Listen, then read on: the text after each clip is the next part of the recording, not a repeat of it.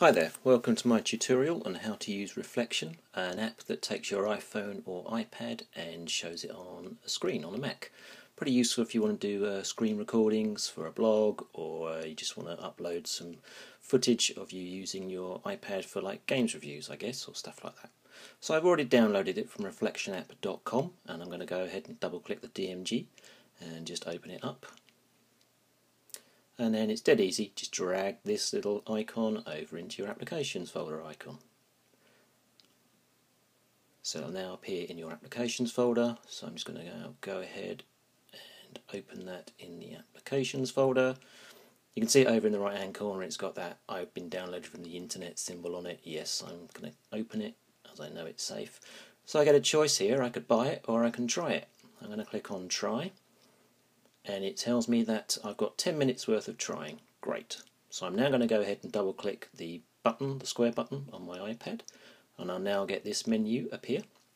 I'm just going to go ahead and swipe left on that, get this menu, and I'm going to click on that button there circled in yellow.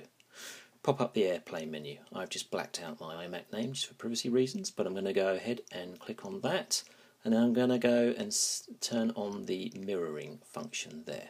Okay, so that's now done on the iPad, and we should now have Mirror running on our Mac. Okay, this is pretty shaky. I'm doing stuff on the Mac, on the iPad, sorry, trying to get it working. Opening up Kingdom Rush, it's not working very well.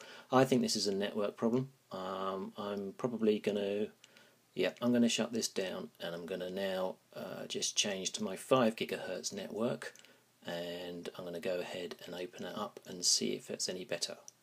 Yes, I think that's much better. That's now responding to my every command on my iPad. So yeah, just opened up this web browser, Chrome. That's all looking good now, so I'm just going to reload that.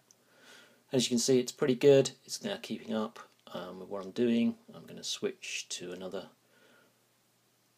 website. There we go, we've got the Apple website up and running, so that's all good. So let's give it something perhaps a bit more challenging. I haven't got a first person shooter, but I have got Kingdom Rush, which is a great tower defense game.